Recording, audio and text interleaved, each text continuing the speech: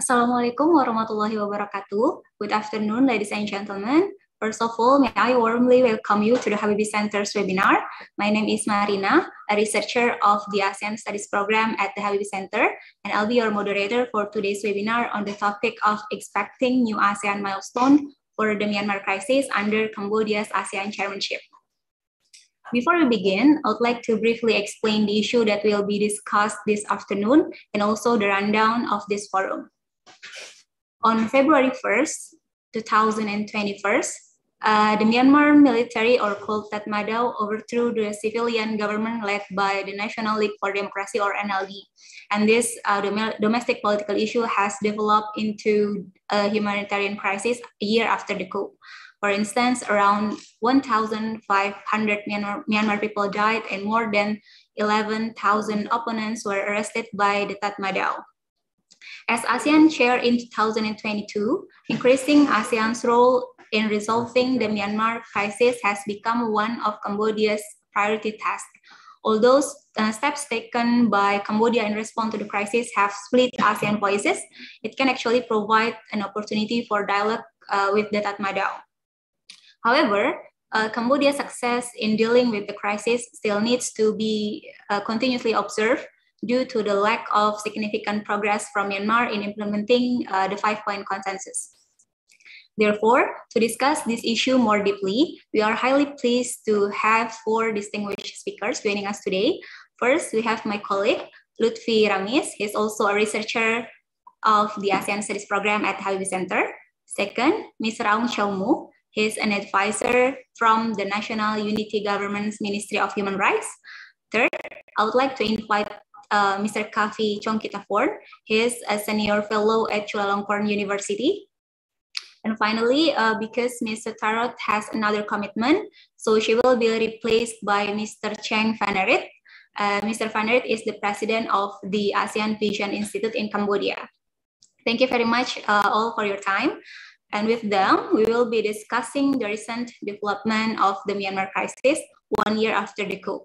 Additionally, we will also analyze the measures taken by ASEAN, especially under Cambodia's leadership in addressing the crisis. Regarding the rundown, this webinar will be divided into 2 sessions. First is the presentation from our speakers with 15 until 20 minutes allocated time respectively. After all presentations are delivered, we will move on to the Q&A session. So the audience can ask questions or give comments on our YouTube live chat feature. All right, without further ado, I would like to invite the first speaker, Lutfi, as the representative from the Habibie Center to present our research report entitled Expecting a New ASEAN Milestone, Assessing the Progress and Solutions of the Myanmar Crisis under Cambodia's ASEAN Chairmanship. Lutfi, I'll give the floor to you, please. Thank you so much, Marina. Thank you so much for the panelists, Mr. Kafi, Mr. Vanerit, and Mr. Aung Chaumu. It's an honor for me and for my colleague Marina to actually have an opportunity to disseminate, to give an insight on the result, on the findings of our research, which we have done for pretty much 2 months until now. But it's not finished, and without any further ado, I would like to please allow me to share the screen. I will present a bit of the findings that we have acquired, that we have gained from the research titled Expecting a New ASEAN Milestone, Assessing the Progress and the Solutions of the Myanmar Crisis under Cambodia's ASEAN Chairmanship in 2022. As we know, Cambodia has taken over the chairmanship, ASEAN Chairmanship, since December 2021. Some progress have been made, some are under progress, and we'll try to assess and we'll try to see the prospective measures that might be taken by Cambodia as the chairman of the ASEAN and the ASEAN in general, in broader sense.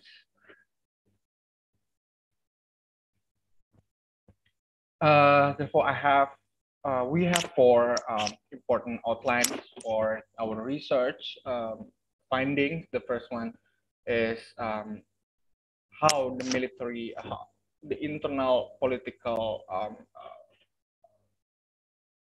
crisis becoming a humanitarian crisis in Myanmar. Pretty much, Marina have mentioned a bit of the military coup and the humanitarian crisis itself during the opening, and we'll try to assess the collective actions taken by ASEAN in addressing the Myanmar crisis since before Cambodia taken the chairmanship in December 2021 until up until today, up until recently, and we'll try to see the prospect of measures that Cambodia could take as ASEAN chair this year to give more impactful role, to play more impactful role in Myanmar crisis, and ultimately we'll try to address few recommendations in regard of what we found, and what we think should be, or could be implemented by Cambodia, by ASEAN, and at the broader sense, and even as for Indonesia as the upcoming ASEAN chair next year in 2023. But before, we'll try to see from the roots the Myanmar crisis, how it shifts from internal political crisis to humanitarian crisis. Again, Marina has mentioned before, on February 2021, the Tatmadaw overthrew the civilian government led by the NLD after the landslide victory in the general election, and it was followed by the occurrence of massive protests, including demonstration, campaigns, and silent strikes. And in response to the protest, Tatmadaw implemented curfew, restricted crowds, and cut off the internet access, and deployed armored vehicles, and pretty much used violence in disperse the crowds. And it became the humanitarian crisis until today, 1 year after the coup actually happened in February 2021. As Marina has mentioned earlier, the crisis in numbers, and also the humanitarian crisis has been exacerbated by the policies imposed by the Tatmadaw administration that would effectively make the distribution of aid and humanitarian aid and other aids become more difficult, and also a restriction on banking access, telephone access, and those all only to make this crisis become worse in Myanmar and up until today. Definitely this crisis, the humanitarian crisis, the coup itself, and when it shifted into humanitarian crisis, the world responded. In general, we can see the condemnation and the economic sanction implemented by for example, by the United States, by Canada, United Kingdom, Australia, and the European Union. However, we could also see more neutral reaction expressed by China and Russia, which pretty much saying that this is internal political turbulence of Myanmar, and they should not interfere in any pinch of it. And of course, in ASEAN as well, Myanmar as fellow ASEAN members, the crisis in the country also sparked reaction from the fellow ASEAN member states, which we could see in two different kinds as well. The ones who called for dialogue, such as Indonesia, Malaysia, and Singapore, and the one who pretty much stood at their position to maintain a non-interference principle in regards to the Myanmar crisis, such as Thailand, Philippines, Cambodia, and Vietnam.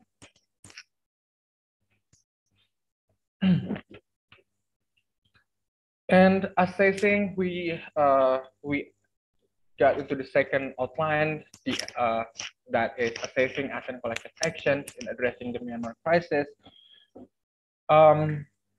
Based on our research, we found four important milestones carried out by ASEAN in addressing the crisis since March 2021 to August 2021. But I would like to give highlights for the one in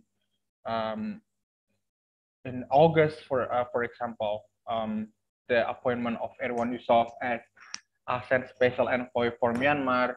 We knew that since August 2021 until Cambodia took over the chairmanship, Erwan Yusof could not visit Myanmar, as Tatmadaw did not allow the access for Erwan Yusof as the special envoy of ASEAN for Myanmar to meet with Aung San Suu Kyi and other NUG government in Myanmar. Based from that alone, we could see that these collective actions showed insignificant process and progress along 1 year since the coup happened, especially from the Myanmar side. And based on that as well, ASEAN decided one of the implications from that insufficiency capability from Myanmar to actually implement it, to actually welcome this collective action by ASEAN.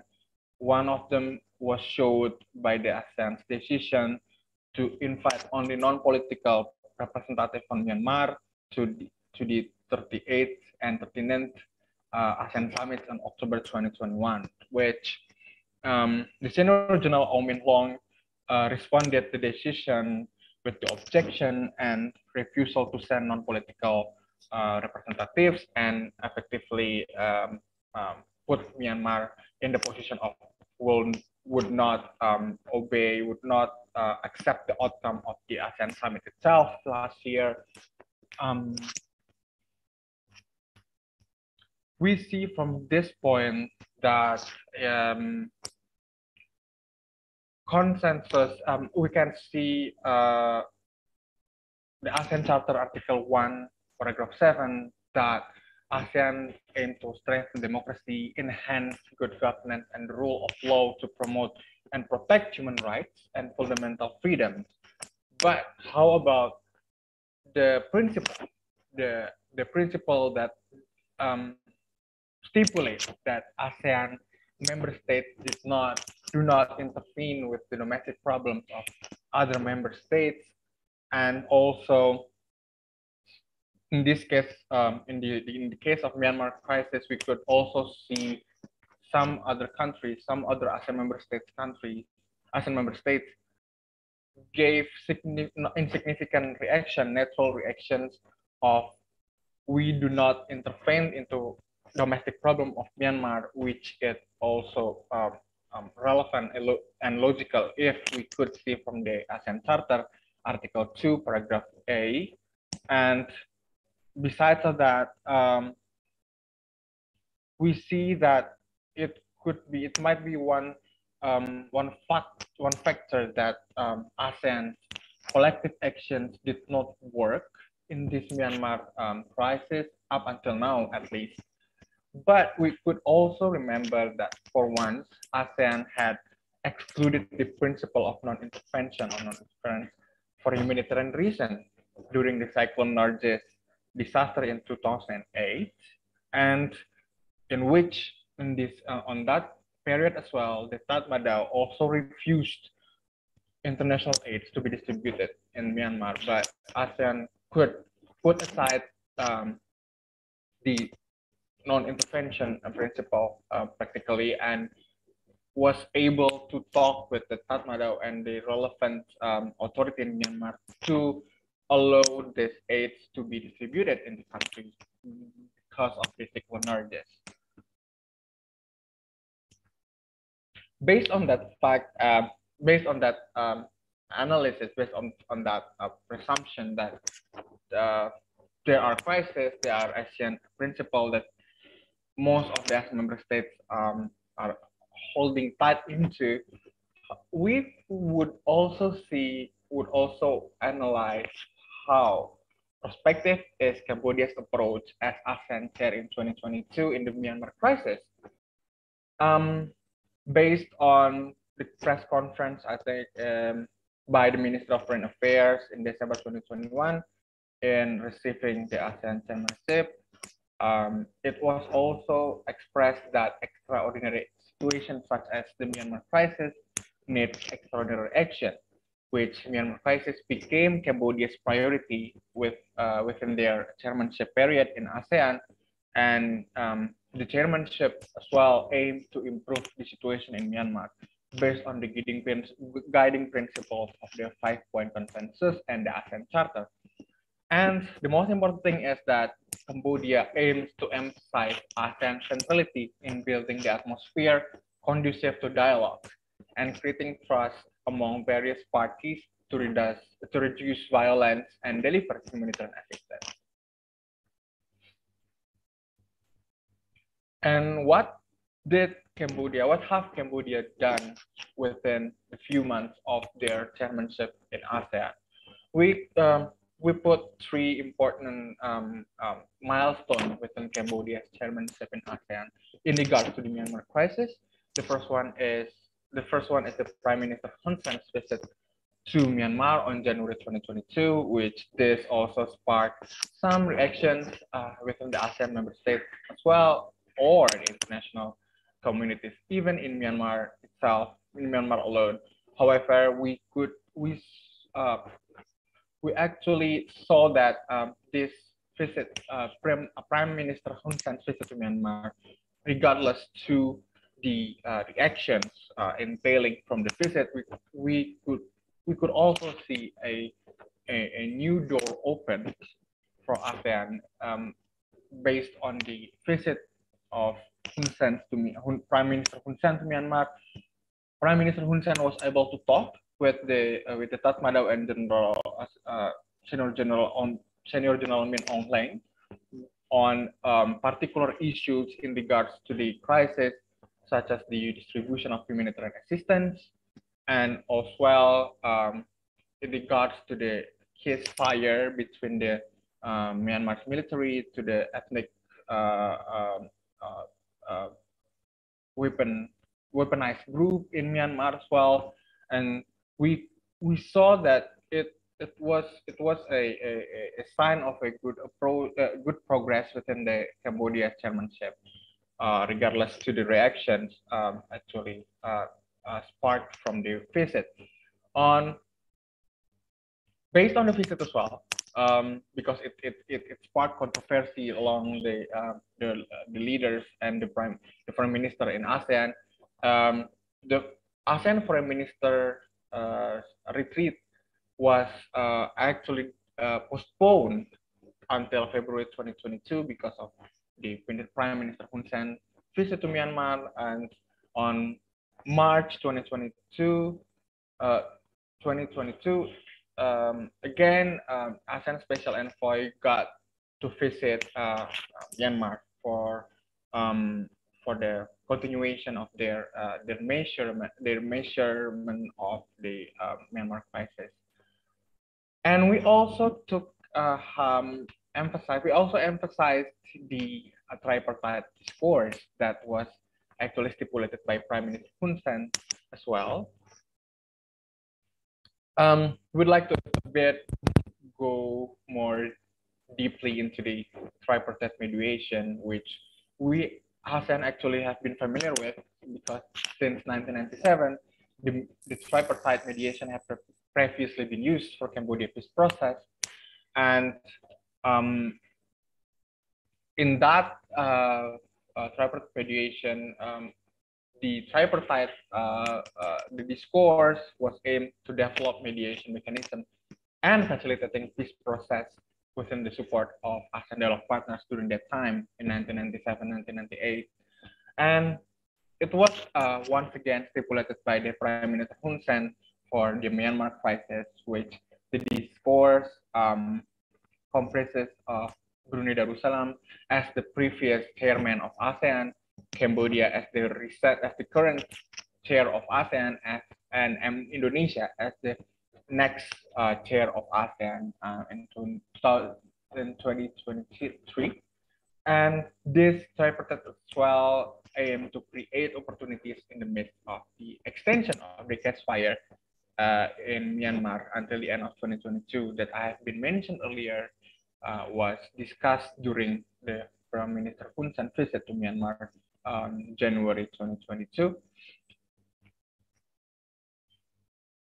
We see that the discourse itself would be potential, would be prospective for Cambodia's chairmanship in ASEAN 2022, as it was utilized few decades ago based on the almost the same circumstances, coup d'etat in Cambodia and the crisis that following the coup d'etat itself in Cambodia. Therefore, we see that the tripartite mediation should be encouraged by Cambodia in order to accelerate, to gain more ground in mediating Myanmar crisis. And besides of that, Cambodia also needs to mobilize support and commitment from other ASEAN member state dialogue partners to support the process, because we see that during the Cambodia peace process, the tripartite as well, they were supported by the ASEAN dialogue partners, the friends of Cambodia, in order to the mediation process keep happening, keeps on going until meeting the point that it stopped. And yeah, we think Cambodia needs to gain ground and support and commitment from ASEAN dialogue partners in order to accelerate the impact from the tripartite mediation. However, apart from that, we see that ASEAN needs to also examine the implementation of non-intervention principle in the Myanmar crisis and harmonize the implementation of other principles, including the good governance and the respect for democracy and human rights. And also, we see that Cambodia needs to help facilitate ASEAN's baseline fight to build dialogue, not only with Tatmadaw, but also to other parties, such as the NUG. And Cambodia needs to help facilitate ASEAN special envoy to establish communication with all parties in Myanmar, because we don't want the process to be only on one side. We want Cambodia establish communication with other parties, relevant parties in Myanmar, and see multi-perspective input from other parties in Myanmar besides the Tatmadaw itself. Also, for Indonesia as the next chair of ASEAN, we think that Indonesia needs to play a more active role in supporting the steps and the approach of Cambodia in the Myanmar crisis and its mediation. And while the time when the time comes where Indonesia takes over the chairmanship in 2023, Indonesia needs to continue and improve the efforts made by Cambodia this year to actually keep the momentum going, and the process would not stop after it changed the chairmanship in ASEAN. So yeah, those are our recommendations. However, you can see our complete papers in regards of this Cambodia's role and approach in Myanmar crisis in its chairmanship in ASEAN 2022 in our full report, and it is downloadable at the Habibie Center's website. The link is on the PowerPoint itself. You can access it. And I would like to say thank you for your attention, and hopefully we could also discuss this more deeply within the webinar now. Thank you. Thank you, Marina. Back to you.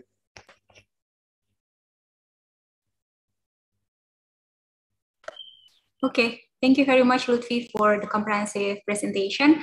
I noted that unity and strong commitment amongst all ASEAN member countries are required to settle the Myanmar crisis. So next, we move on to Mr. Aung Chow Mu to deliver his presentation. As the advisor from the NUG's Ministry of Human Rights, Mr. Aung will share the recent development of the crisis from the perspective of Myanmar. Mr. Aung, the floor is yours.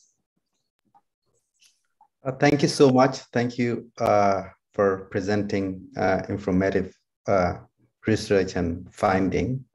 And it's an honor to be speaking alongside with other distinguished speakers on this webinar. I'd like to start off adding a few more things on the context itself, the developing context in Myanmar. And the situations remain very volatile and very concerning in Myanmar. And the gross human rights violations, killing, arresting, and burning the houses, villages continues to be widespread across the country. And we are talking about million of people here when we are talking the first phase changing volatile context in Myanmar. And a year ago, the ASEAN has invited the junta's leader, Myanmar Line, to the conference, ASEAN Leaders Conference, and agreed with 5 points of consensus. And it has been a year. A year has been too long for a million of people to pay the lives and livelihoods. So far, as the research as well outlined, there is almost no progress has been made on those consensus, and there is first and foremost no genuine will to implement such point of consensus, and you just do not need capacity alone or capability alone to implement. You need a genuine political will to be implementing and such point of consensus. And I think secondly, I think the research as well highlights the fact that there are contradictory articles in ASEAN Charter, like non-interference plus promoting human rights, democracy, and freedom across ASEAN region. However, the case of Myanmar, it's not alone humanitarian crisis, it is a political crisis generating human rights crisis and humanitarian crisis on top of it. And its impact is widespread across ASEAN countries when domestic issues become a regional, and then from there in international, it can't be treated anymore as a domestic affairs. So then regional international response and interventions is vital in such on such situations.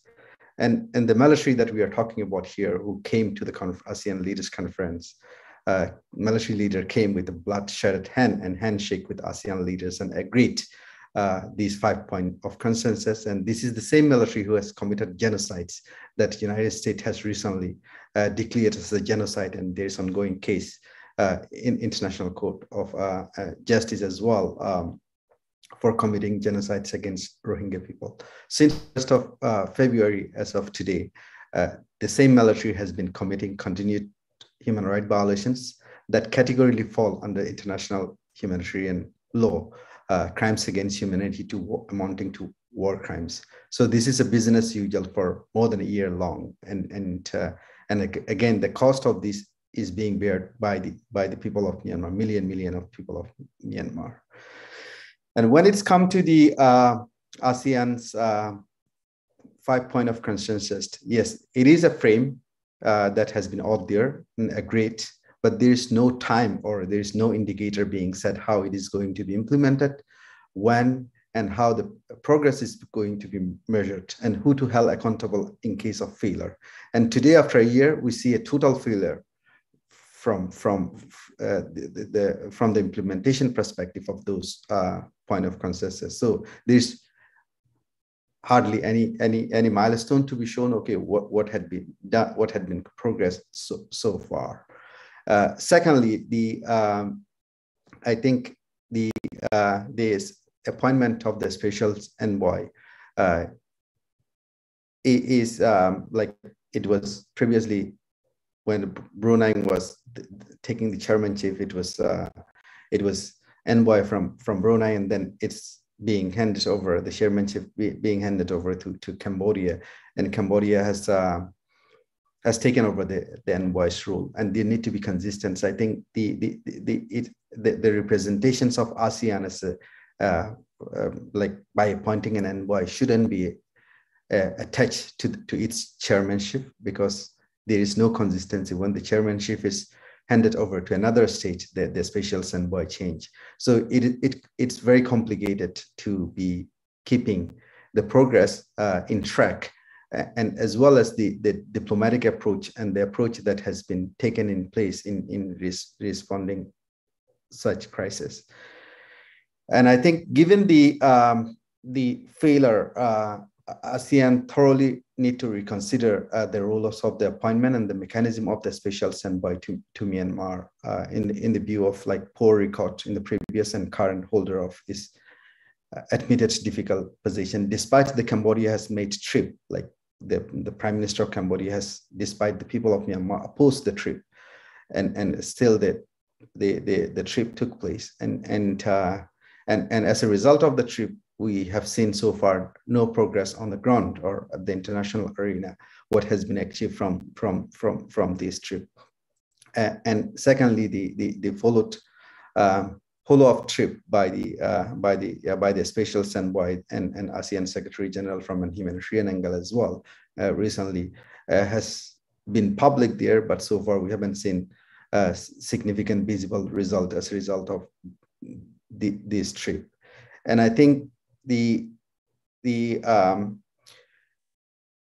given all this failure, ASEAN's once again need to reconsider what this, despite the 5 point of consensus is a document that could be used to be discussing the progress or to make the betterment, to contribute to the betterment of Myanmar in terms of democratic transitions or democratic movement. The ASEAN need to think like what alternative alternative approach it can take in order to tackle the issues in innovative way that will have maximum impact.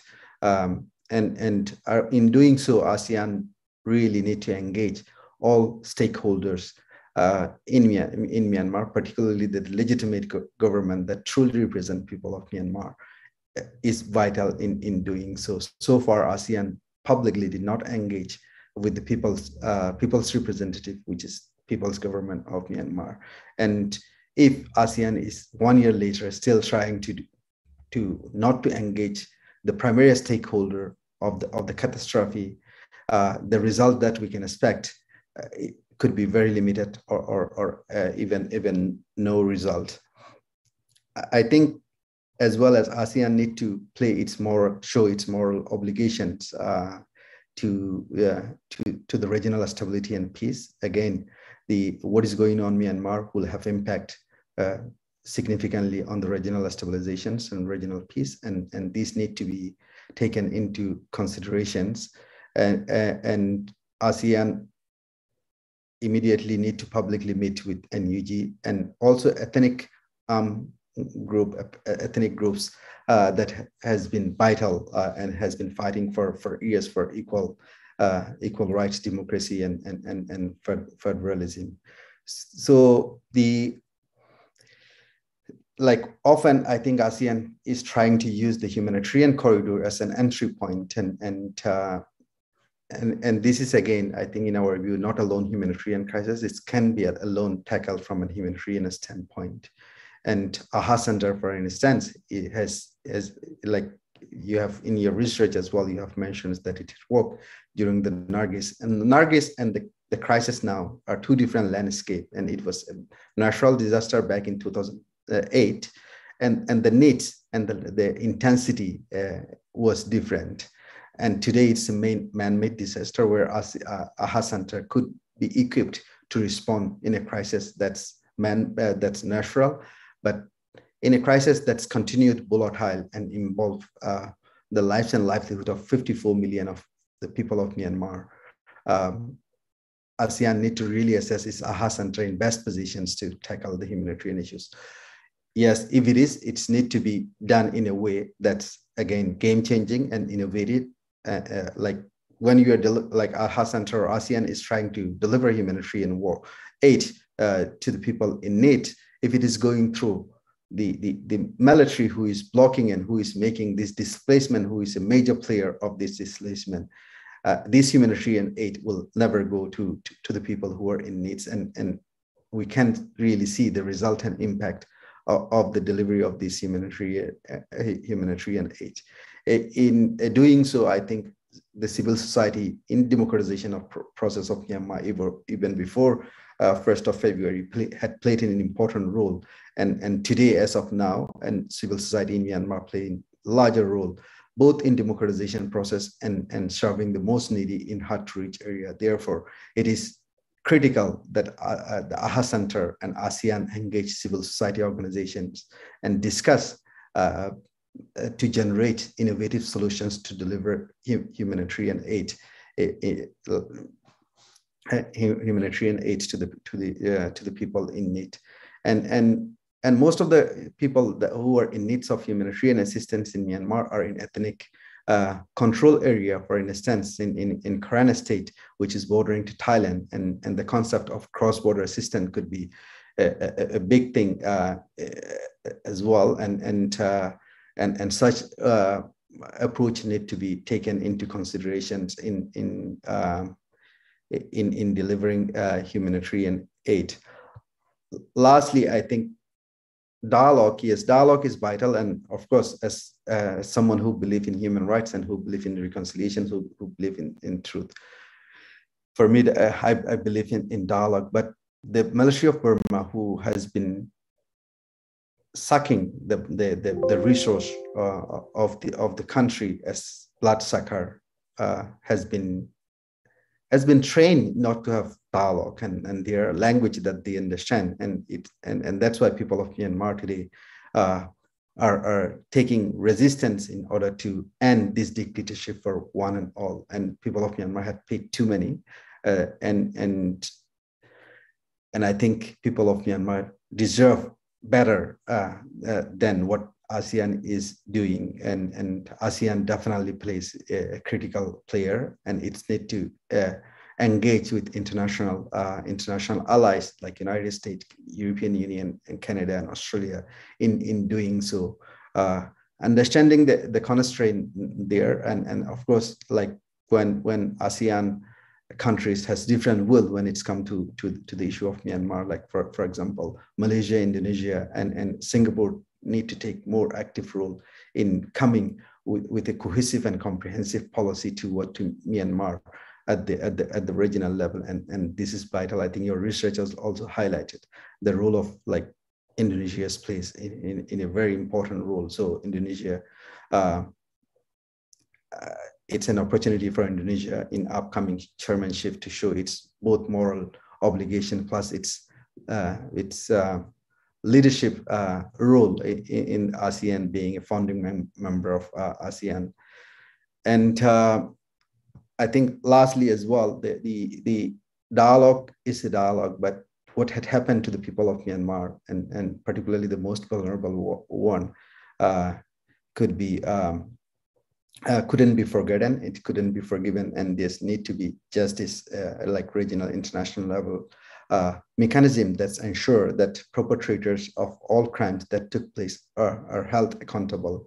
And in such crisis, which is complex, like Myanmar, the traditional ASEAN way may not work, and it hadn't worked. If it's work, we will see significant amount of result today after a year. So once again, I think ASEAN need to really see what else can be done in order to save lives in Myanmar, to ensure the regional peace, security, and stability, and see what other intergovernmental organizations, despite charter, may be different from for example, from an instance from African Union, and instead of inviting non-political representative or foreign minister to the ASEAN foreign minister meetings and Burma's, the significant actions need to be taken against the failure. Particularly, I think the suspensions of the event membership could be one solutions to the time that the progress has been made. Given all these facts, I think once again, people of Myanmar have faith in ASEAN. That's why Myanmar came into membership and have been an active member of ASEAN. And ASEAN, the people of ASEAN particularly need to push to its government to play more critical, responsible role in tackling the issue of Myanmar. So I end there. Thank you very much. Thank you very much, Mr. Aung, for explaining the current situation in Myanmar so we could know what's happening now there. And several interesting recommendations that I highlighted from your presentation, such as the evolution of the Myanmar crisis from a political crisis has developed into human rights crisis, and now a humanitarian crisis. And because there's no progress of the 5-point consensus implementation in Myanmar, ASEAN needs to consider an alternative approach to tackle the crisis. ASEAN also needs to engage all stakeholders in Myanmar, including the legitimate government. And lastly, ASEAN could engage with AHA Center and CSOs to seek innovative solutions for distributing humanitarian aids. Thank you once again, Mr. Aung. Now, it's time for us to move on to Mr. Kavi Chongkitavorn. As previously mentioned, he's the senior fellow at Chulalongkorn University, and he's also a veteran journalist on regional affairs. I believe that Mr. Kavi's expertise will deepen our discussion today. And in this session, Mr. Kavi will explore the issue from the perspective of ASEAN. Mr. Kavi, the floor is yours. Well, thank you. Selamat siang. Marina, thank you very much. I have learned a lot from the two previous speakers, especially from our Indonesian friends, and as well as the Ong Jomu, who speak out that ASEAN should do more. I can really understand the frustration he has watching ASEAN as an organization trying to solve a very serious, complex issue. So I hope that he should be more patient, watching ASEAN carefully. I believe in ASEAN, and I think ASEAN is the only organization can handle this issue, this complicated issue. Of course, nobody gonna be happy with ASEAN approach, whatever ASEAN way or even ASEAN consensus. And actually, I would take a different view on the research. I don't think there is a difference between the ASEAN member. They express different views. But when it comes to consensus, they always agree. And once the consensus has been achieved, everybody will follow, including Singapore, Indonesia, Malaysia. So I don't think one should make distinction saying that each country wanted to different things other than ASEAN consensus. That is not true. Whenever some different views has been expressed, that should not be taken as an ASEAN position. You notice carefully, during the first 2-3 weeks of ASEAN chairmanship, a lot of criticism on the ASEAN chair, which was not very fair because the ASEAN chair did it on his own initiative. But once there was a retreat amongst the ASEAN foreign minister, the ASEAN consensus emerged, and all except Cambodian chairmanship and whatever plans that has been debriefed to all ASEAN leaders. So that is the ASEAN protocol. Today, I will focus on two aspects of the situation, the current situation. As pointed out by our two previous speakers, not much has progress has been made. I for one, who believe that ASEAN Consensus 5-point is very useful and is still relevant and is very important as a framework to find durable solutions to the Myanmar crisis. At the moment, as you know, and I think Ong Chomu has correctly pointed out the blatant human rights violations by the military regime in the Naypyidaw was just indescribable, and it will continue to do so during the dry season. So look at the overall, I will focus on the two aspects of the current Myanmar situations, the internal aspect of Myanmar crisis and the external Myanmar crisis. The external one is much more united, consolidated efforts amongst ASEAN members. I don't see ASEAN as being divided at all. I think ASEAN share different opinion.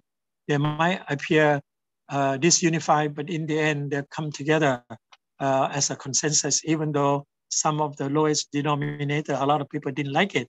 But you have to remember, given the long history of ASEAN, 54 years, whatever ASEAN decided, ASEAN would pursue. And ASEAN is not like other major power. When they make a decision, they can retract at any time. ASEAN will continue to commit. And this is exactly what I like to say about the ASEAN 5-point consensus. Progress has been slow, but to say that there was no progress was not correct. And I think the number 4, the discussion on the humanitarian assistance, I think ASEAN has delivered during the visit of the special envoy some humanitarian assistance to Myanmar Red Cross. Of course, to deliver humanitarian assistance to all affected area, especially those under attack by the military junta, like in Sakai and in Kaya State, would be extremely difficult. There would be more discussion on this. I'm actually very happy that Cambodia will host a consultative meeting on the humanitarian assistance maybe early next month in Phnom Penh with all stakeholders, because ASEAN alone, the AHA Center, cannot manage and handle such a mammoth humanitarian operation. We need ASEAN's partners to help, especially international organizations such as specialized UN agency, World Food Organization, World Health Organization, UNDP, and many others UN-related organizations. That will come, but I think at the moment, as I said, the situation inside Myanmar has not yet been stable. I will look at the inside Myanmar later on. So I will focus on the outside. As I said that outside Myanmar, the situation is much easier. ASEAN 5-point framework is still remain the relevant framework. Number 2, support of dialogue partner and ASEAN friends is very strong. I must say that both United States, China, Japan, and other countries are strongly committed to ASEAN ongoing effort. And I think this is very important. Why it's important? Because otherwise, if the Myanmar crisis drags on, they could invite in foreign power or external intervention. I I am the one who is very concerned that if the situation drags on like this, there could be another proxy war inside Myanmar, because a major power would love to fight war with one another through proxy, and small country in this part of the world or in other part of the world will suffer.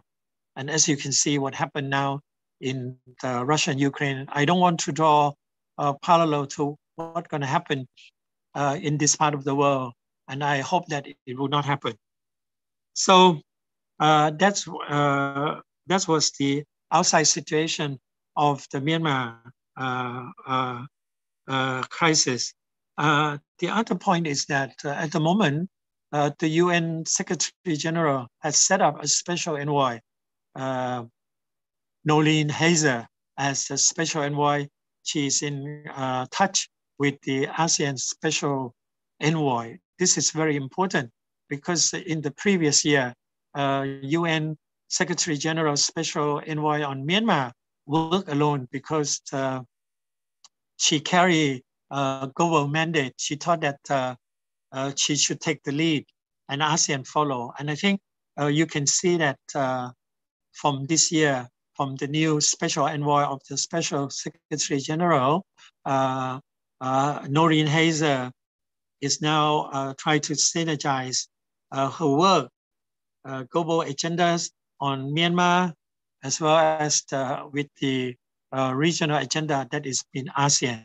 So in the ASEAN joint statement on the 17th of February, there is one paragraph saying that the two special envoys should work together, synergize their work together to streamline their work and make sure that any assistance, any help to bring normalcy to Myanmar could be done more effectively. Finally, the situation outside Myanmar along the Thai Myanmar border is stable despite some of the attack, particularly a Saturday attack at the beach in Myawaddy that was very daring attack, has caused some damage to the immigration office of the military junta. That was very daring because it was conducted near the Thai border, and it showed that the resistance force want to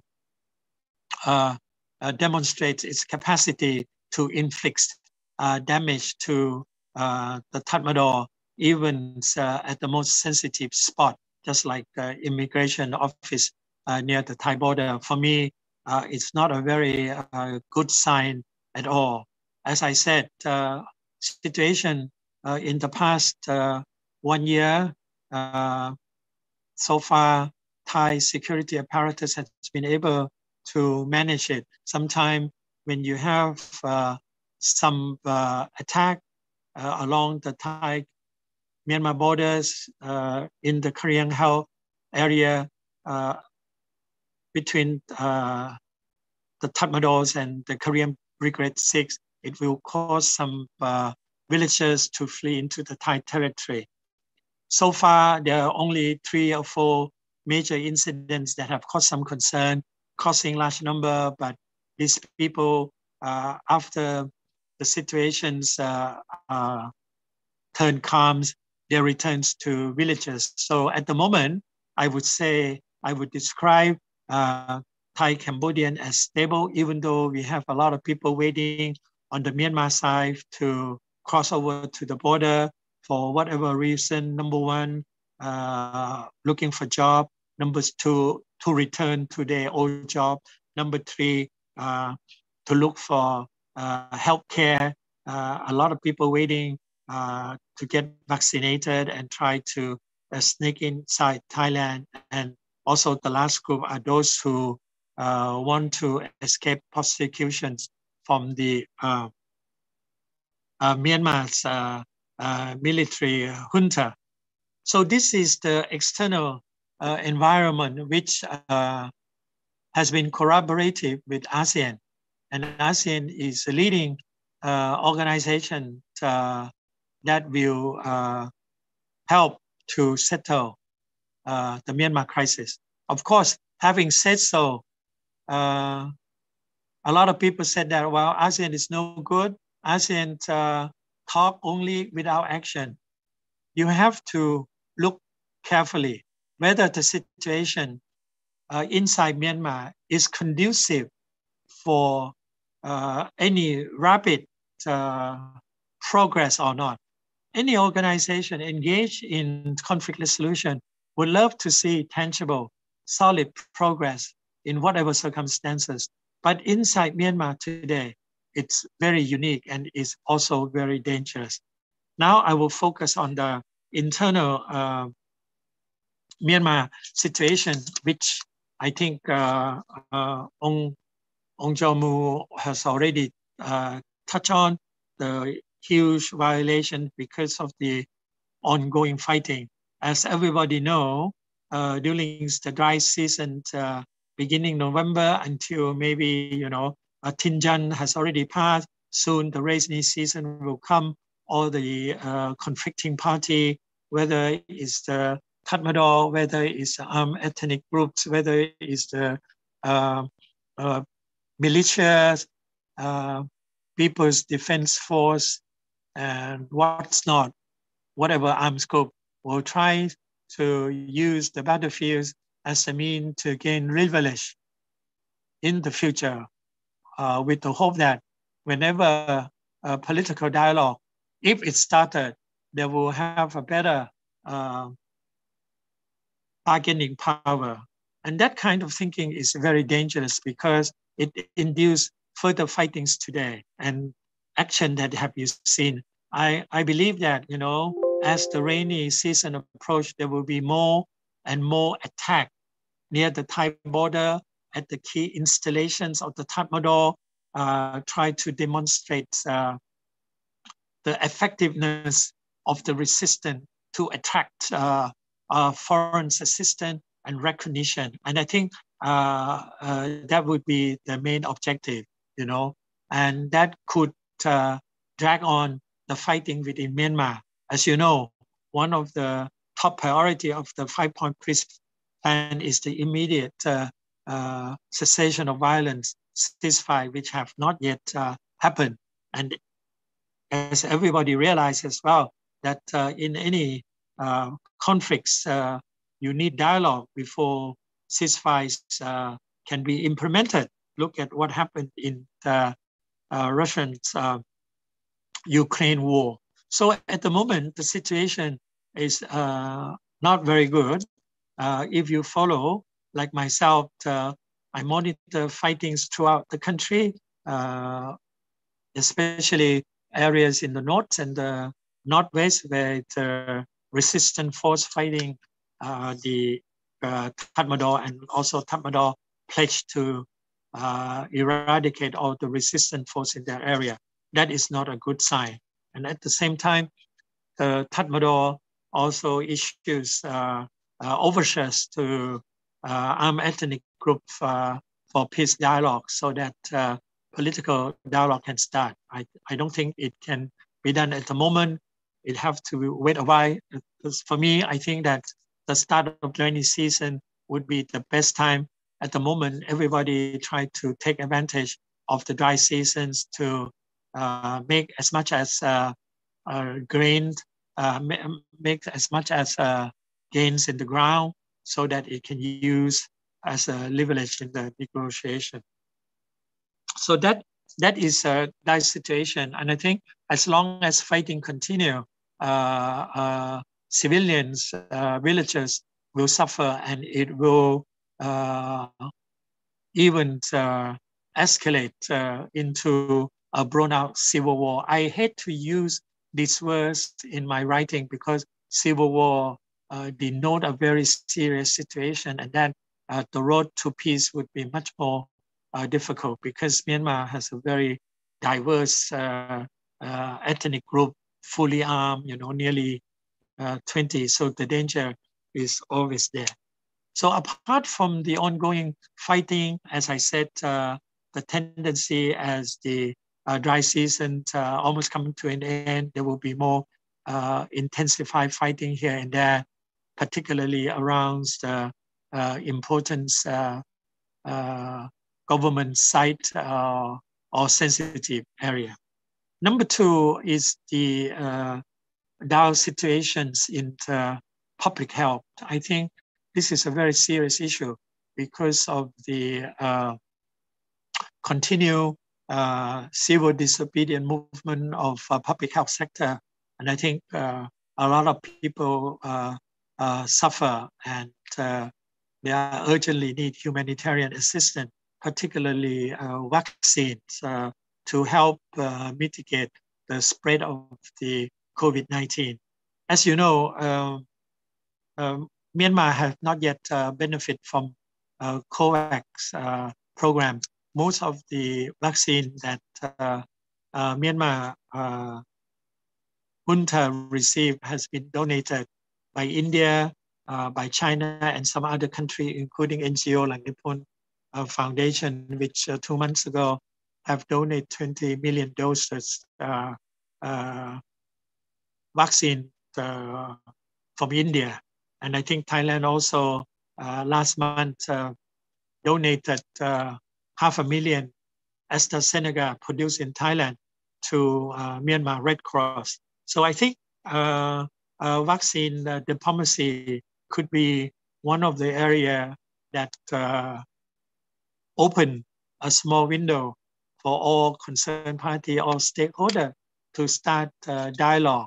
But how to deliver equitably vaccine to all concerned affected groups is an issue that needs to be further discussed, because at the moment, I don't see any possibility, because at the latest meeting between the special envoys with Kokolai, he's a task force, chief of task force to handle the humanitarian. He has made clear that humanitarian assistance, whatever they are, could be delivered through entry, through international airport, and through seaport, not along the porous to Myanmar Thai border or any other border. So it is very clear that the military junta want direct delivery via sea and also by planes.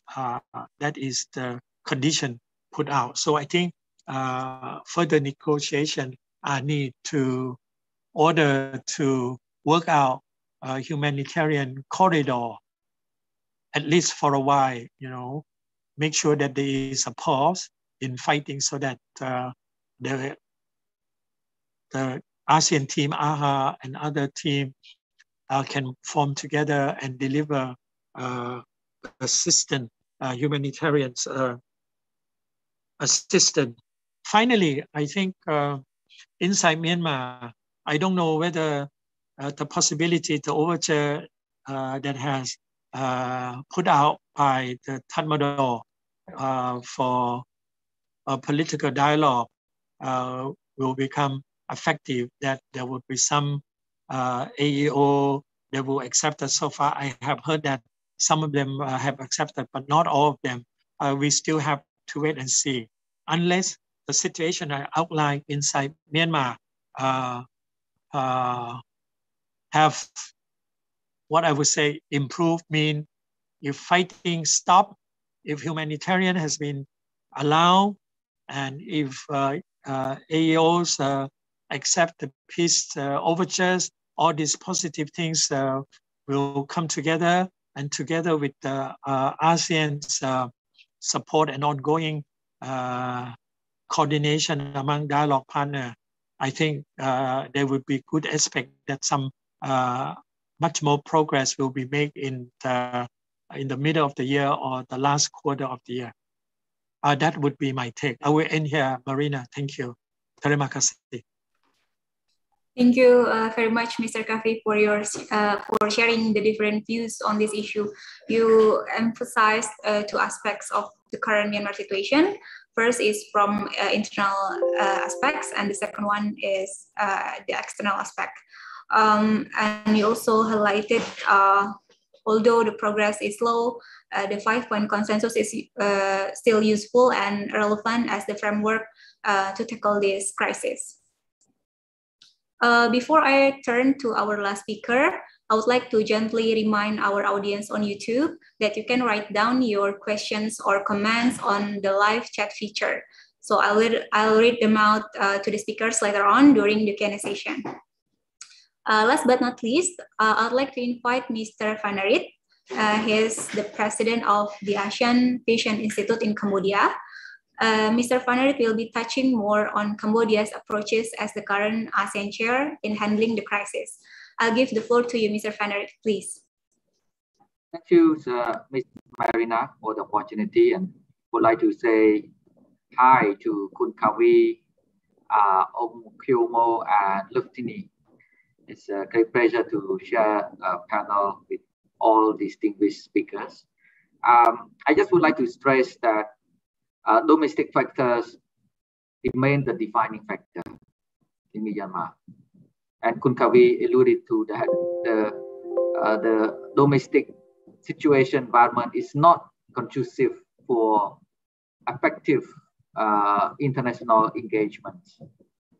So learning from the Cambodian case in terms of conflict resolution, peacemaking, peace building, domestic actors are the defining actors. External actors, it just provide play this facilitating role and supporting role, but they could not decide on behalf of Myanmar people. The Cambodia approach to Myanmar has been clear. It should be led and owned by the people of Myanmar because they are the holders of their destiny. So that is first.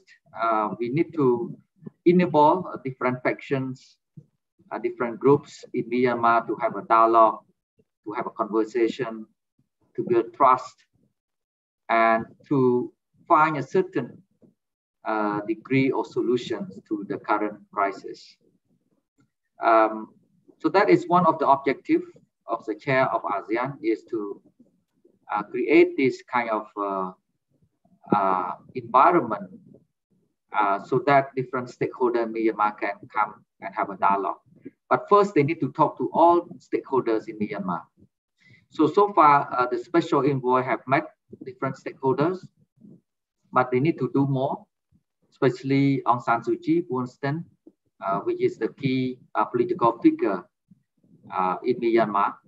So hopefully, for the next round of the visit of the special envoy, they could meet other high-profile political figures, especially from NLD, and of course other ethnic armed groups in Myanmar.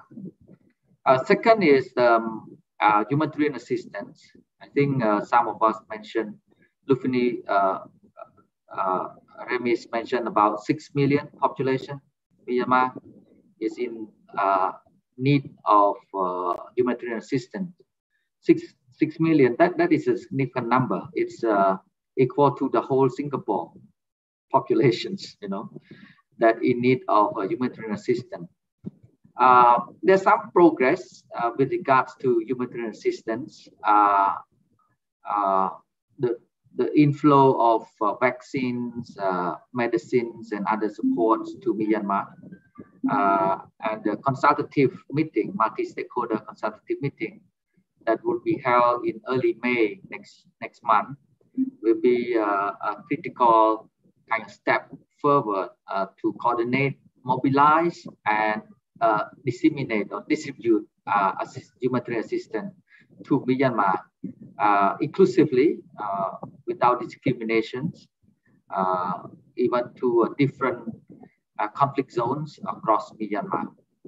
So there's some progress with regards to that humanitarian assistance, because ASEAN has this moral responsibility, or all the member states of ASEAN has this moral responsibility, is to help the people of Myanmar, especially those in need.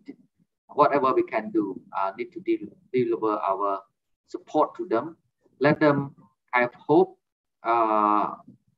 let them have dream, continue to have hope and dream, which is very important for human being to maintain hope and dream.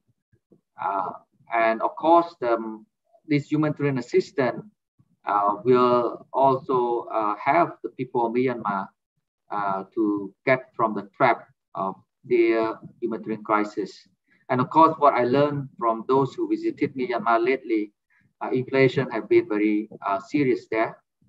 And the devaluation of the local currency and inflation have hit the economy very hard, especially low-income populations.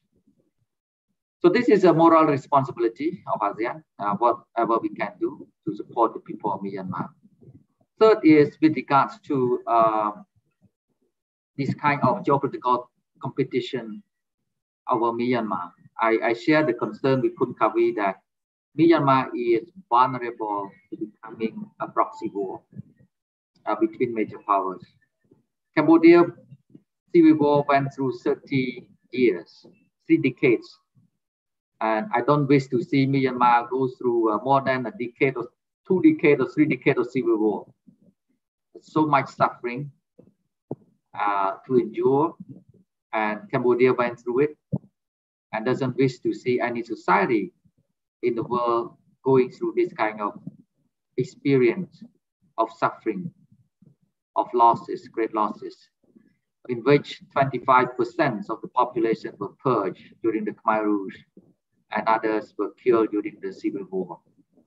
So that is something that all stakeholders in Myanmar need to be cautious when dealing with this major power, prevent them from turning Myanmar to a proxy war. So that is something that all stakeholders in Myanmar need to be careful and to be aware of the risk falling into this trap, geopolitical competition trap. My last point here with regards to Cambodia chairmanship, we should not expect much from the Cambodia chairmanship. What they can do at this stage within this year is humanitarian assistance, and to a certain degree to collect information, to analyze information, to prepare ground for more effective kind of ASEAN engagement, Myanmar.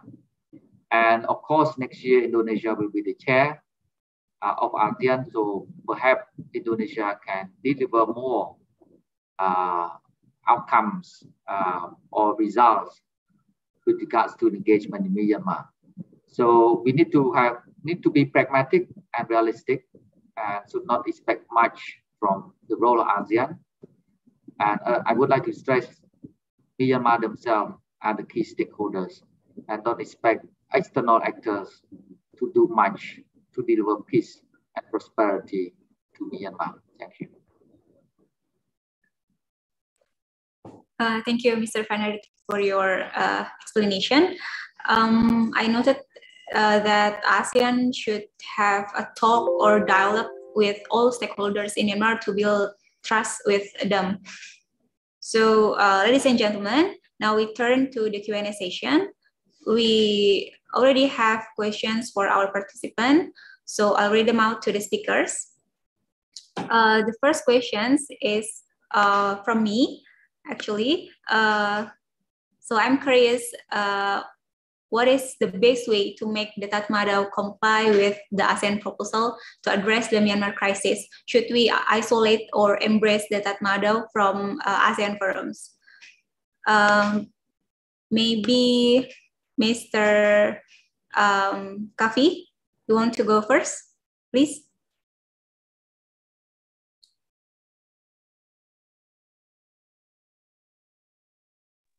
Oh, okay. Sorry. Thank you very much for the question.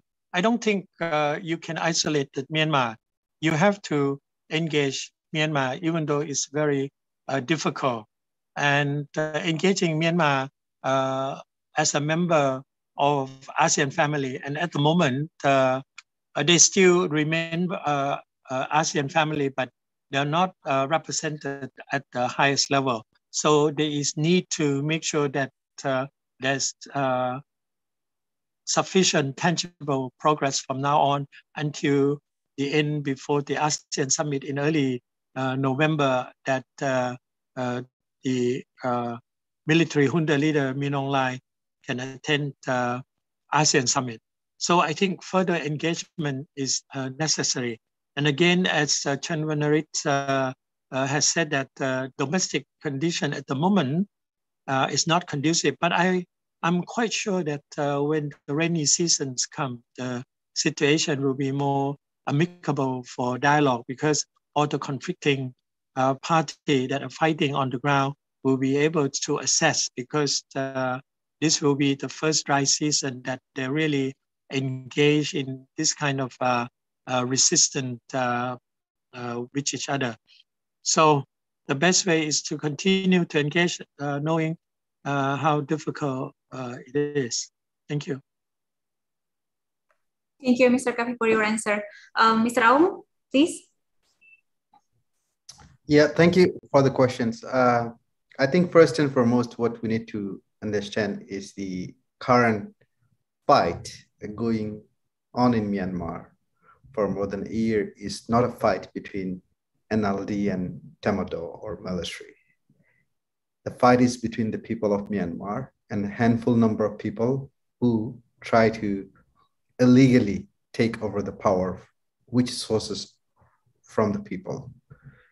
And this is very important to understand. It is vital that international community understand what Myanmar people want.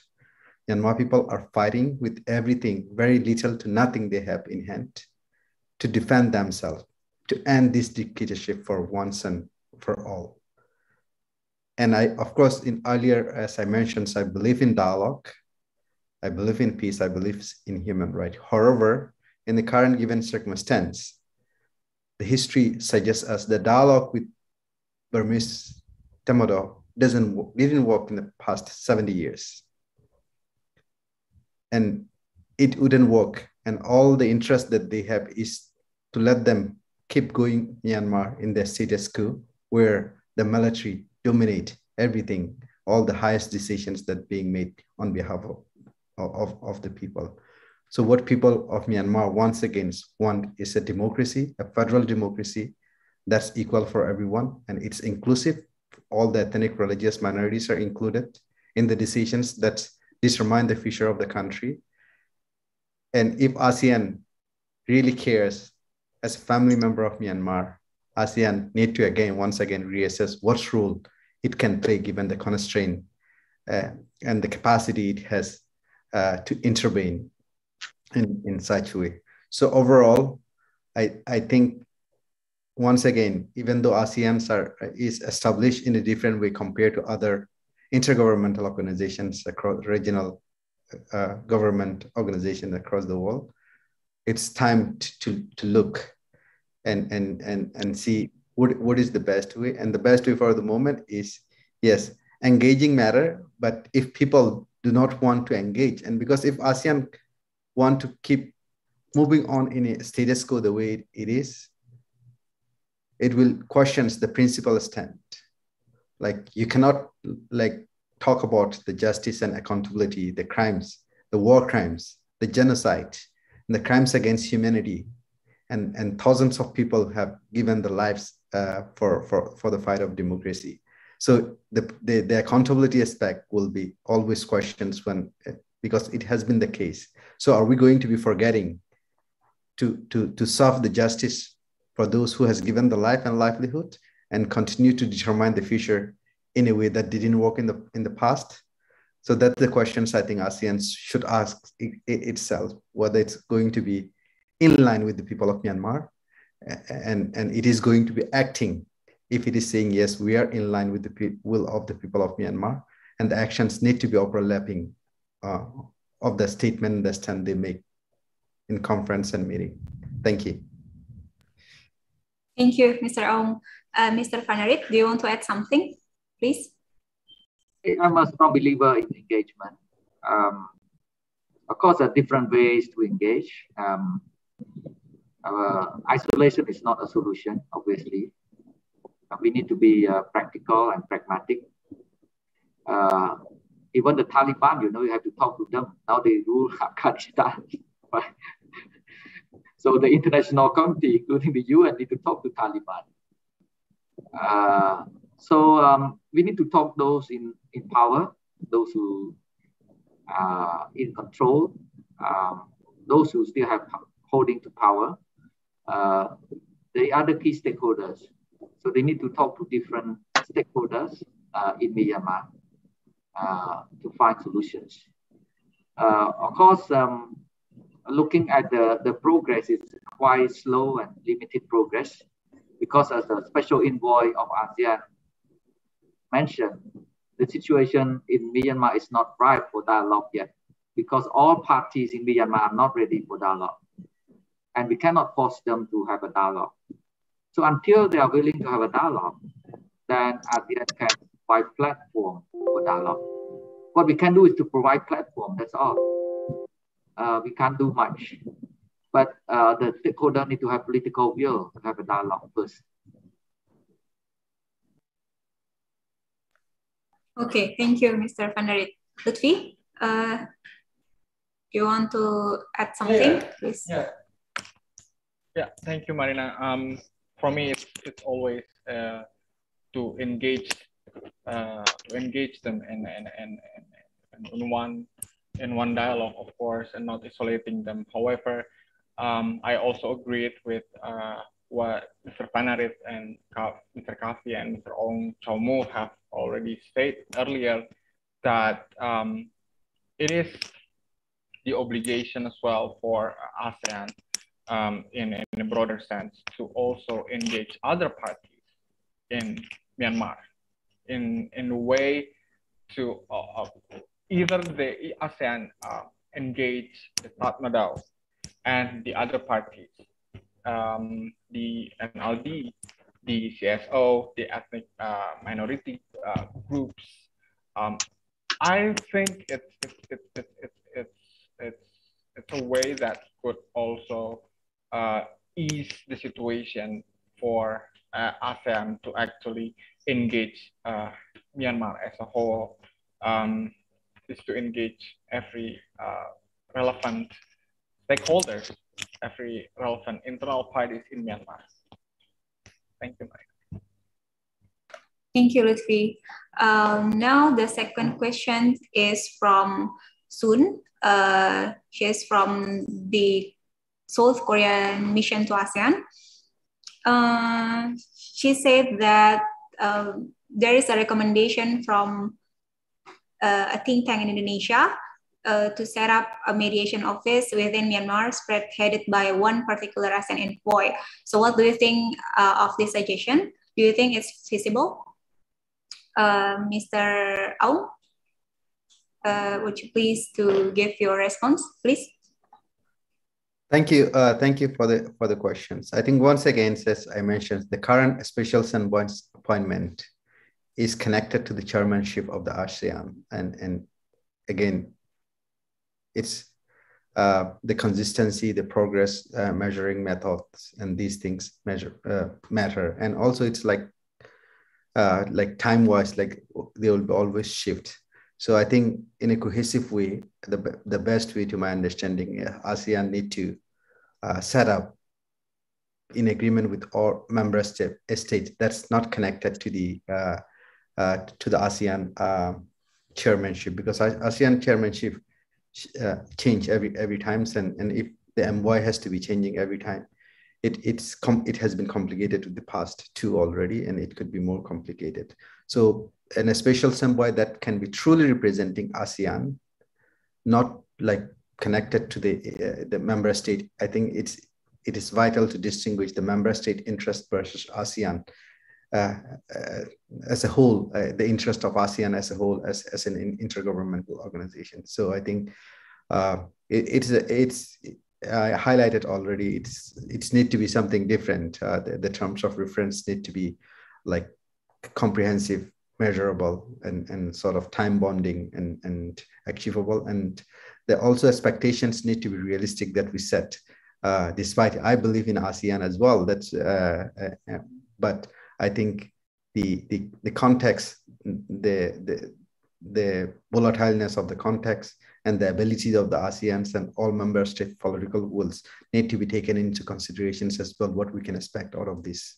Thank you. Thank you, Mr. Aung.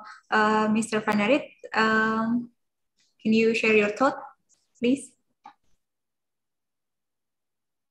Well, with regard to chairmanship of ASEAN, of course, Cambodia proposed Troika, tripartite, so the previous, current, and future ASEAN chair, and plus Secretary General ASEAN. But the Tatmadaw is not supportive, so we cannot move further. So it's kind of stuck now, that Troika tripartite arrangement, because perhaps we need more collective efforts, decision within ASEAN. One perhaps is not enough to have more kind of leverage, political leverage, diplomatic leverage. But 3 ASEAN members would be more, I think, influential in a way, in terms of ideas and political diplomatic leverage. Anyway, I think the Tatmadaw is not willing to endorse this tripartite or Troika framework. Thank you, Mr. Van Arit. I would like to invite Mr. Kafi to share his response. Please, Pak. Okay.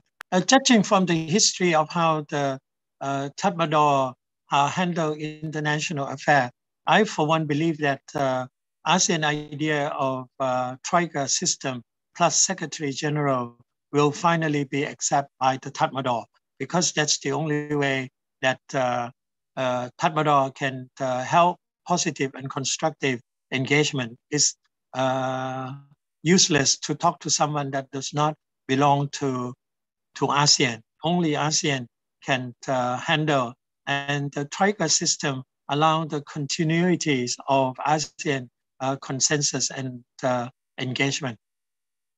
That would be my take. Thank you, Mr. Kafi. Lutfi, would you like to add something? Yeah, thank you, Marina. For now, I personally think that the tripartite or the Troika would still be one mediation process office that would actually assist on somehow significant way, as has been mentioned earlier as well, that it's comprises of the past, current, and the future ASEAN chairs. And if one envoy would in the future, if one envoy would be taken from this Troika, I think it would be good. But I think it's the Troika that would actually keep the effort sustained, and somehow I still agree if the Troika would actually play more significant role in the process. Thank you. Thank you, Lutfi. Now another question is coming from Hera from the Habibie Center. If the Myanmar crisis cannot be resolved this year and continue to 2023 as the upcoming ASEAN chair, what do you think priority actions should Indonesia take to help civilians who are affected from the coup? Maybe I would like to invite Mr. Van Arit first. Please, Pak. Thank you. Indonesia is regarded as a most influential member of ASEAN due to its size and leverage, diplomatic leverage. So Indonesia will face a problem of high expectations. So if you could not deliver much, I think Indonesia will face a lot of criticism, challenges next year, because they have high expectation on Indonesia. They don't have much expectation on Cambodia, but Cambodia have done its best to deliver. It's fine. But next year, I think it's Myanmar crisis will continue to haunt the chairmanship of ASEAN, because I think Cambodia now, most of the time, too much occupied with Myanmar crisis. We have a lot of regional, international issues to handle, to solve. But Myanmar take us our time and effort. But of course, we will not be hostage to Myanmar crisis. We will not let Myanmar crisis to be a stumbling block in our consensus building, community building. So, I think the hot stone will be on Indonesia. So the priority for Indonesia next year is to ensure that election in Myanmar will be free and fair, because that is the promise of the Tatmadaw. But how can Indonesia have to ensure that free and fair election in Myanmar? Perhaps that is the most challenging task for the chairmanship. Thank you, Mr. Panarit. Mr. Aung, please. Yeah, thank you. The expectations to Indonesia is high. It will be high, as mentioned by Panarit, and I think Indonesia need to be prepared to fulfill in whatever capacity it has that expectations to particularly the people of Myanmar. And I think, as I mentioned earlier as well, if it is realistic and feasible within ASEAN context, like to look into the special envoy's appointment again, and allocating the resource as well that's required by the special envoy, not to attach to one country, and as well as a clear mandate with like authority that being given solely for this mandate. And when it's come to the elections, we have had election, even though that was, and every election no election is perfect around the world, and people of Myanmar don't want another election that's being led by junta. So in terms of support for elections, I would like, not as an advisor to the NUG, Ministry of Human Rights, but as a normal citizens of Myanmar, like many others, we don't want elections. We reject the call for elections because we don't believe, and the justifications that military has given to try to overtake the power is not logical and it's not acceptable. So people of Myanmar will not accept any elections, and we have government that's being set up legitimately. And that's again not NLD alone, and it's diverse to somewhat level, and there's still room for improvement. And expectations of elections, like to have a free and fair election, is not the priority agenda for the people of Myanmar, and people of Myanmar will strongly reject such support by international community, including ASEAN countries. Thank you. Thank you, Mr. Aung. I'd like to invite Lutfi and Mr. Kafi. Thank you. You want me to answer first? Mr. Kafi, if you want. Okay. I have a different answer. I think this year will be a very crucial years for future settlement of Myanmar crisis. And I think Cambodia would be able to lay some groundwork for the future that Indonesia can build on. I don't think Indonesia can just come in and introduce new element that has no basis from what has been built in the past 2 years, even though the first year has been very slow and this is the second year. Because the ASEAN process is a continual process, it's a block building process, you have to understand that.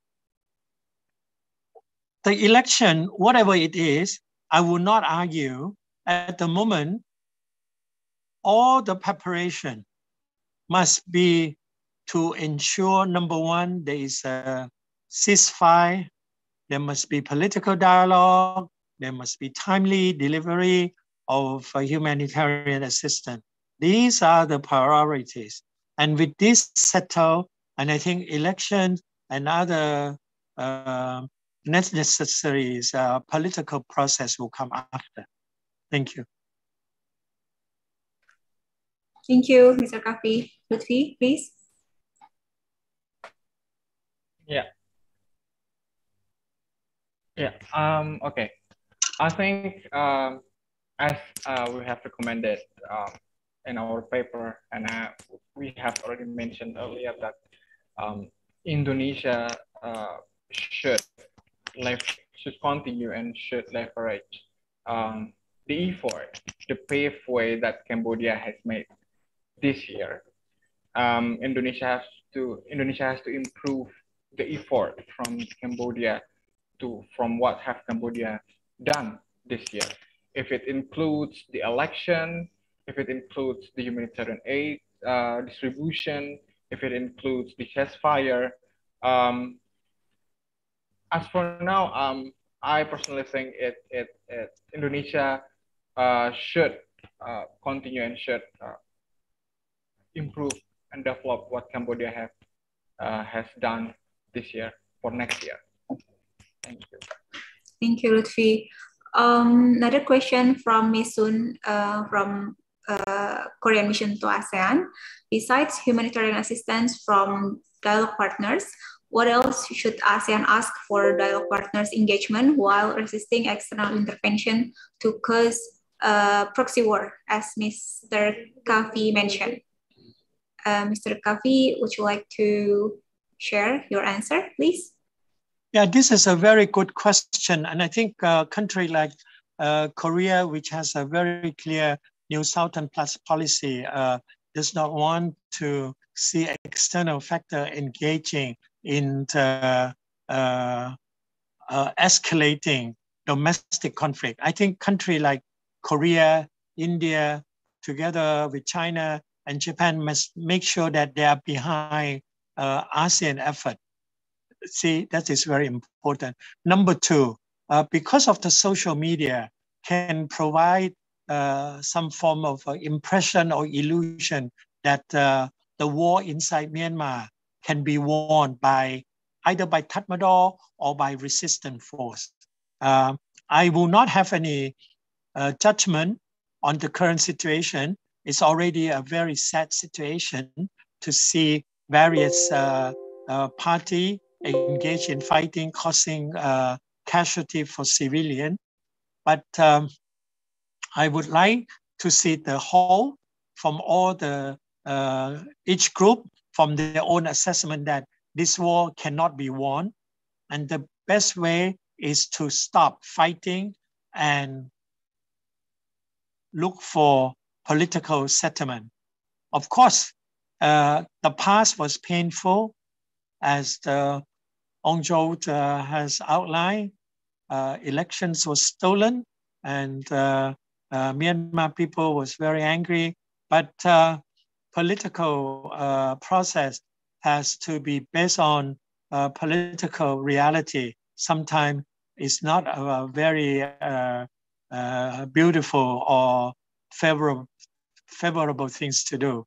So for me, external dialogue partner must work together, ensuring that no one behave like a Maori that would like to support either side in the show that will emerge one winner. I think the best way is to have political dialogue. Thank you. Thank you, Mr. Kavi. The next question is from Talpan from the Habibie Center. He's asking to all speakers, what do you think about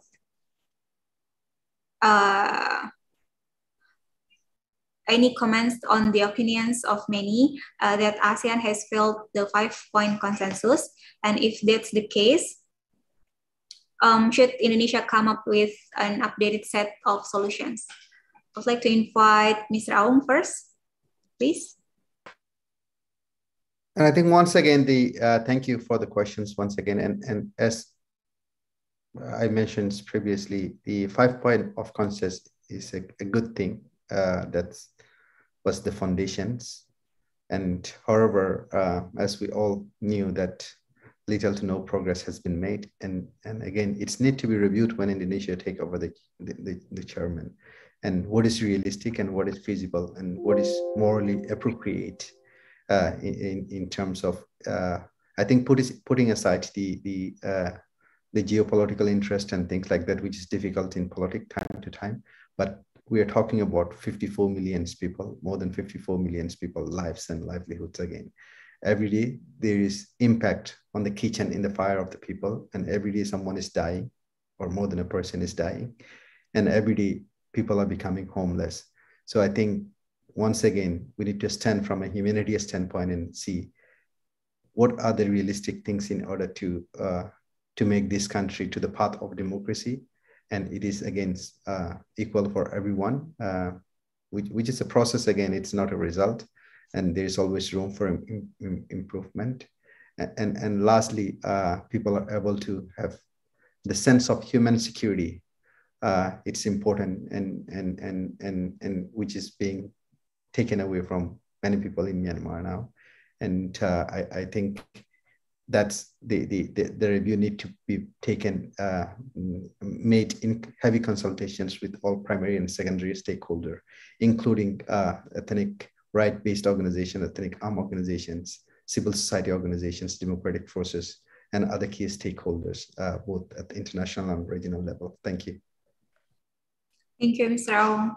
Mr. Kanarit, please. I think we need to stress the centrality of ASEAN.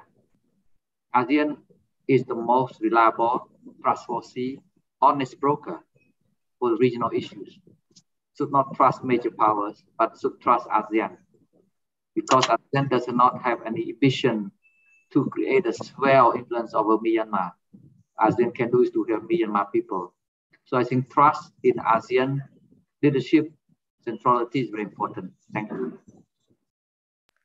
Thank you. Lutfi, please.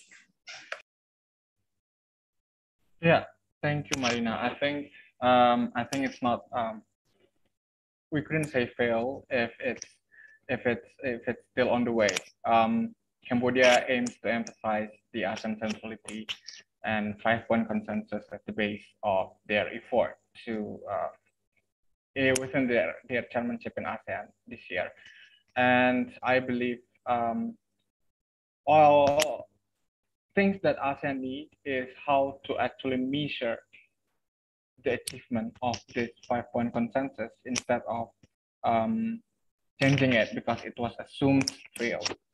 So I think if soon Indonesia becomes the chairman of ASEAN next year, I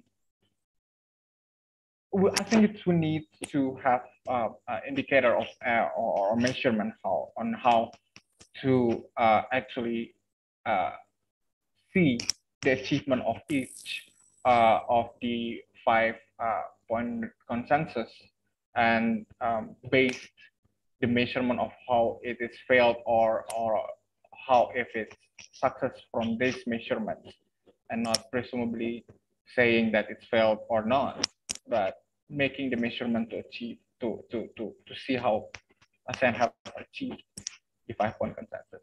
I think it's important. Thank you, Lutfi. Mr. Kafi, any comments?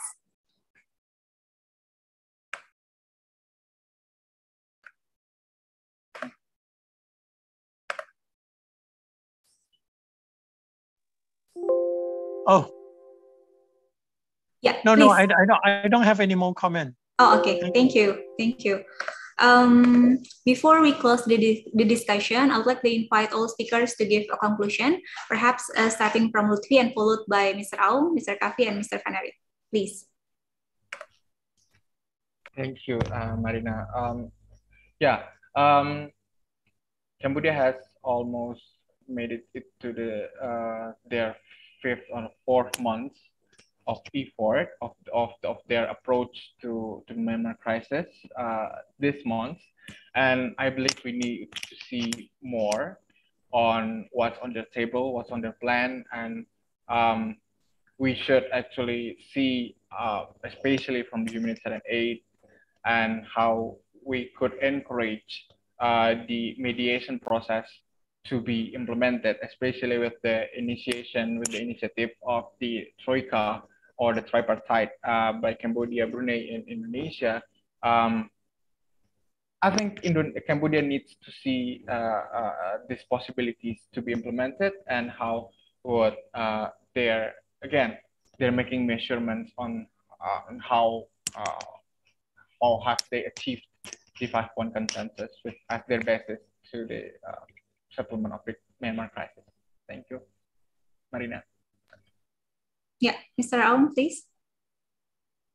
Yeah, thank you so much once again. This is a very timely webinar, and thank you for organizing it.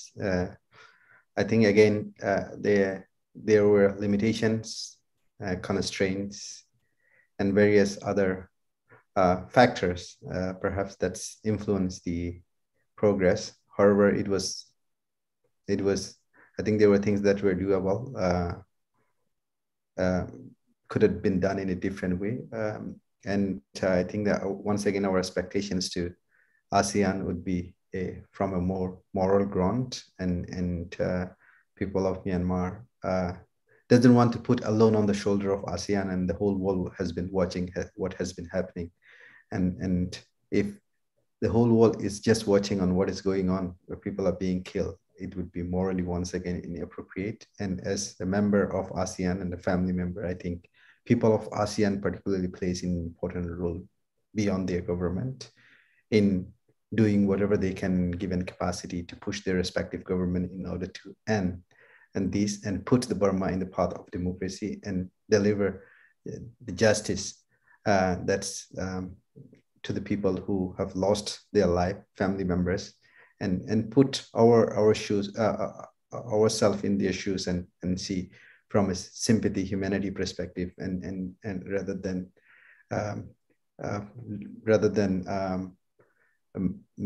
thinking like defining reality with our perceptions on what is going on in Myanmar. So with that, I end. Thank you. Thank you, Mr. Aung. Mr. Kafi? Well, one final word is that Myanmar crisis is very complicated, and it takes a long time to understand. And then you have a situation in the world today with social media and whatever the quick minds of all the people who are bystander who want to see progress quickly, that works against the reality. So I think that is something that policymakers have to deal with. For me, ASEAN will continue to make sure that they can bring normalcy back to the Myanmar and fulfill Myanmar aspiration. And I don't know when, how long does it take? And I think in the mind of all ASEAN leaders, including ASEAN citizens, they are very concerned. They have empathy of what's going on in Myanmar, but they can do very little. They just hope that the effort by the leader as a group can be in the final phase, can help in the crisis in Myanmar. I really believe that. Thank you. Thank you, Mr. Kafi. Mr. Fanarit? Cambodia has done its best over the past 4 months and the remaining 6 months. If we continue to do it best with sincerity and honesty, that is important. Sincerity.